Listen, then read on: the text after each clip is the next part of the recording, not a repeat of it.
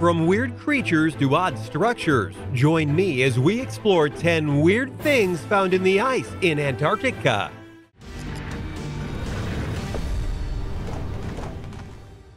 Number 10. The Google Earth Find. Ever since its creation, Google Earth has been used to look at things in the world in all sorts of ways. But an unexpected side effect of this were people looking at the maps and finding things they didn't know were there. Such as when one man went to examine Antarctica. He found a blurred out section of a map that was so large that he felt it couldn't be anything other than a massive building. Which would be weird since the only building in Antarctica are research centers. I've searched the entire continent and I couldn't find anything quite like it. I thought maybe there's a peculiar place in the images where there happens to be a gap, but I don't think that's the case. In terms of size, the mass is 14 miles by 4.5 miles. And when said person searched all of Antarctica to see if something similar was around, he couldn't find a thing, which truly makes it a one-of-a-kind thing, and thus making it all the stranger. So what exactly did he find? Many fans went to YouTube and other places to weigh in on it, and there have been many guesses, such as a government facility that they don't want you to know about. After all, they apparently have the right to have Google Maps blur certain areas if they feel it'll expose certain things about said structures. However, a 14-mile-long building in Antarctica is not only improbable, it's illogical. Why would anyone want to make something 14 miles long in Antarctica? What purpose would that serve? Number 9. Meteorites. It may not seem so strange at first, but finding a meteorite in Antarctica is actually very important. Not the least of which is because when meteorites come from the atmosphere and land on Earth, they oftentimes shatter on impact, or if left exposed to the elements, they'll wither away, thus not letting scientists study them. But because of Antarctica's snowy tundra and cold temperatures, the meteorites that land there actually have a very strong likelihood of surviving, and thus many go to the continent just to find rare meteorites from space. A great example of this happened in 2015. NASA teamed up with Stanford University to go and search the ice continent for a meteorite that was said to have landed there over a decade prior. What was so important about this particular meteorite? Simple. It came from Mars, which scientists are still openly studying in the hopes of colonizing it one day. Anyway, they did indeed find it, and when they looked into it, they found that there were actually fossilized remains of ancient microbes from Mars, a big clue into the history of said planet. So, as you can see, while meteorites may be somewhat common on the Earth itself, sometimes you need to go to the ends of said Earth to find the ones that make the most impact, which this one most certainly did.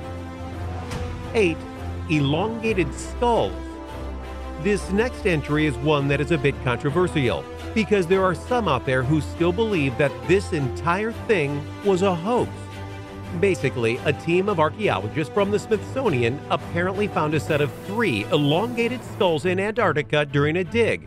Should this be real, it would be the first time proof life from well beyond the modern age of humanity was found in Antarctica. What's important about this isn't just the fact that humans may have lived on the continent beforehand, but that they were ones who had rather elongated skulls. These skulls have been found in other countries and continents, including Peru, South America, and in Africa, which might go and show that during the days of Pangaea, when all the continents were unified, that there were people in Antarctica and other countries mingled there as well. Now, as stated before, many consider this a hoax, mainly because the area which they claim to have found the skulls doesn't technically exist. What's more, the press conference held for the skulls seemed to have had some weird dialogue from the team. But regardless of whether it's honestly real or not, it does raise an interesting question about life on Antarctica in regards to humans. For while it's easy to think of the place being a frozen wasteland for all of eternity, that's honestly not what many people think. There is a possibility that before it froze over, that it was a place of great greenery, which meant that humanity could have lived there once upon a time. So maybe these skulls aren't the proof of that, but there may be other proof in the ice just waiting for us. Number 7. The curious case of invertebrates. So while it's true that humanity doesn't technically live in Antarctica outside of a few research bases, that doesn't mean that there isn't life within the snow and ice at all. What scientists discovered, quite shockingly, is that there is a plentiful race of creatures living within the snowy mounds of the continent, mainly invertebrates, or creatures without a spine. To be even more specific on the matter, about 67 different kinds of invertebrates live on this frozen tundra. Yes, they're small, tiny even, but they live here, and that means they deserve to be talked about. And yeah, some of them are downright strange. First and foremost, there are the nematode worms, mites, and rotifer, the tardigrade, and the springtail. All different, all unique, all live in Antarctica, and yes, all strange. But wait, there's a catch to this that makes it even stranger. You see, because of the temperature of the land, they aren't exactly living all the time. If the temperature goes above freezing point, they'll start to move around and go about their days. Yet when it drops, which is often, they'll hibernate for lack of a better term. Their moving periods sometimes only last an hour, if that, whereas their hibernation can sometimes last up to a month. Think about trying to live like that, where you'll have moments of life and then months upon months of sleep. Not exactly a life worth living, am I right? Regardless of how strange it is, though, it is proof that even in the harshest conditions in the world, life finds a way to live, even in Antarctica. And if something like these many species of invertebrates can be found in the snow and ice, what else could be waiting to be found? 6. Dinosaurs. Another one that may not be the biggest shock in the world, but around 70 to 200 million years ago, it's believed that dinosaurs once roamed around the realm of Antarctica. If you're wondering why this is a big deal, it enforces the notion that we made earlier in the video about Antarctica not being as cold as it was back in the early days of the Earth. By many estimates, it's believed that Antarctica could have been at least 50 degrees warmer than it is right now. And while that may not make it the warmest place ever, it was enough for some reptilian-like creatures to have lived there based on fossils found in the 1980s and beyond. This helps paint an even clearer picture of what life was like back in the days of the dinosaurs, as it's clear their reach truly was to every corner of the Earth before being wiped out by the asteroid that hit the Earth. Plus, if there were dinosaurs in the lands of Antarctica, that would also raise all sorts of questions about what creatures were in the oceans around the continent. While cold, the waters of Antarctica right now are full of life, so that would go to mean that there was a lot of life back then too. Who knows what other fossils may be frozen in the continent? Number 5. Pyramids in Antarctica? Pyramids are something of a curious thing on Earth, mainly because while they are magnificent structures that mean a lot of things to a lot of people, it's sometimes unclear how they got made, and why they're in so many places around the world. One place that just about no one would suspect to have such a structure would be Antarctica. The cold and desolate continent is one that is believed to have not had life on it in hundreds of thousands of years, if not more in the range of millions. So the idea of massive man-made structures in the style of a pyramid would be ludicrous, or so we thought. Fast forward to 1901. The pyramids of a sort were discovered on Antarctica. The first was discovered by a British expedition group, but they decided to keep the place a secret. Then, 2 more were found by Google Earth of all things, which again shows the power of the platform. I'm just saying. And when it was confirmed that they were real, it led to all kinds of questions about humanity and our history. Dr. Vanessa Bowman, who works at the British Antarctica Survey, noted that this isn't just about Antarctica now, but what it may have been like a long time ago. Go back 100 million years ago, and Antarctica was covered in lush rainforests like those that exist in New Zealand today. This is yet even more proof that human life was thriving on Antarctica at some point in time. And who knows what these pyramids could truly be like? They have been found, but are unable to be fully researched and explored because of location. But if they were, and clues were found of who made them, history would truly be rewritten. 4. Petrified mammals. While it's interesting to find out more about dinosaurs and humans that may have lived in Antarctica at one time, it does raise the question of what other kinds of animals might have lived there as well. Which brings us to 2009, where the fossilized remains of a mammal was discovered.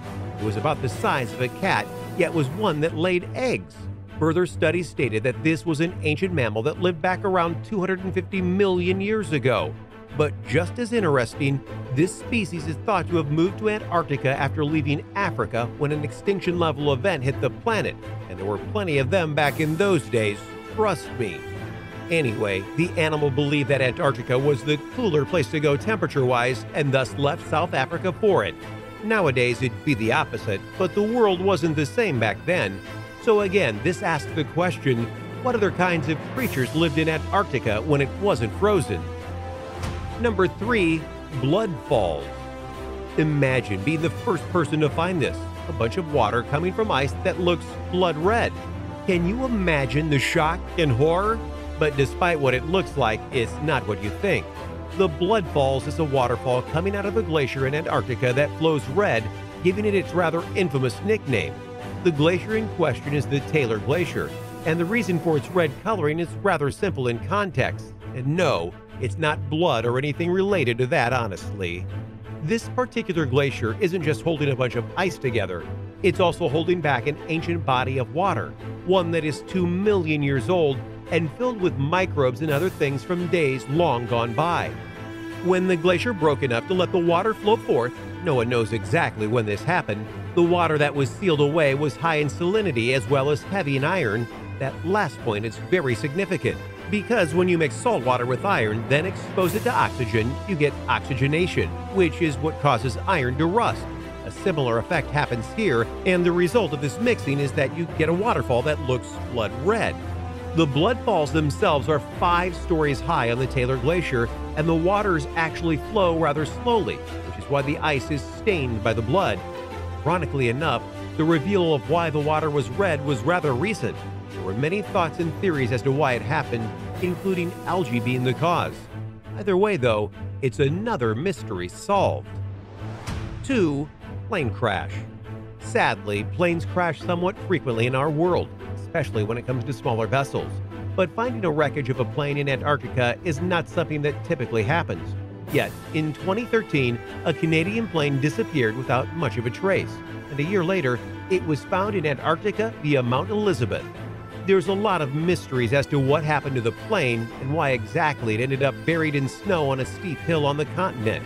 The only clues that we do have is that there was an alarm signal dispatched from the plane shortly before it vanished, and some speculate that the plane's pilots actually crashed the plane into Mount Elizabeth in the hopes that someone would survive the crash.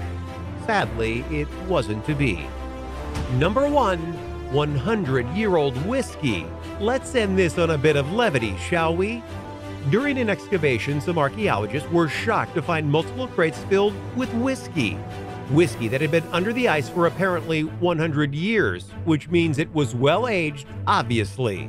There are a few twists in this tale, though. First off, because the team feared damaging the bottles, they waited 3 years for very special tools to be made so that they could extract the crates of ice without issue. Then, when the whiskey was extracted and the bottles were found to be intact, one of the workers looked to the scientists and said, "Would you like to try it?" The scientists refused, stating that it was more important for the whiskey to be studied than to be tasted. That's some restraint right there. Thanks for watching, everyone. What did you think of these finds in the ice of Antarctica? Which one was your favorite? Which was the oddest of the bunch? Let me know in the comments below. Be sure to subscribe, and I'll see you next time on the channel.